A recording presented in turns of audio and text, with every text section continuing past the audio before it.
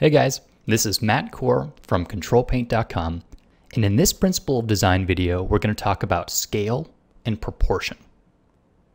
So you can see here in my scene, I've got a bad guy. You know he's a bad guy because he's got bat wings. But how big is he? Well, it's hard to tell. And the reason it's hard to tell is because there's no reference objects to compare him against. So let's add in a bit of background. So I know that he is in some way related to the tree. But what if the tree was far away and the bad guy was up close? Well, that would make the bad guy very small.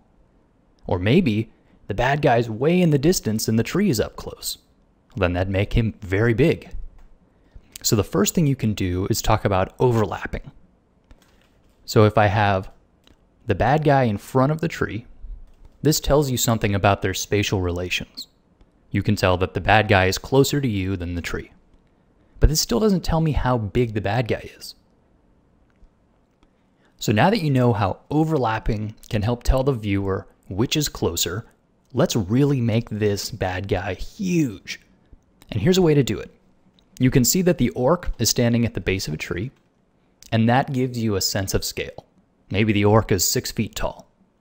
Well, then if you repeat an object that he's standing next to, making sure to have it behind the other objects, and then shrink it down, the viewer begins to understand that this is the same tree, but in the distance. We'll do it one more time, making sure it's sitting behind the objects, and on, just like telephone poles looking down a street.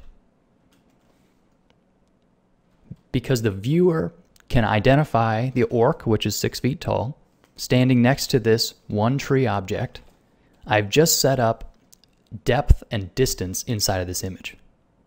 So if you were to take this character here and shrink him down, next to the very furthest tree, he would be very small.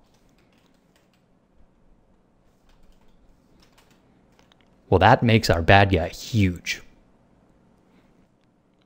Does something seem wrong about this orc to you? Does he look a little bit like those bobblehead sports figurines? Well, this shows that proportion is not only one object next to another object, it's also various parts of one complex object. So the size of this head relative to his body matters. You can make a character look extremely tough by shrinking their head down really tiny. So by comparison, their shoulders look huge. They're all of a sudden turned into a tough guy. In a lot of cases, the proportional size relationships between different parts of the face or different limbs on the body will either make or break an image. And sometimes you might want to exaggerate something for the sense of style. I've obviously not made a mistake here. His head is huge by choice. If these are new concepts to you, it's going to take a little while to internalize the ideas.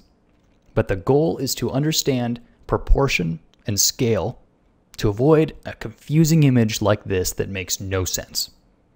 When in doubt, make sure there's lots of overlap. So if you want to give this a try for yourself, just download the orcs at the bottom of the page. Thanks for watching, guys, and stay tuned for the next video.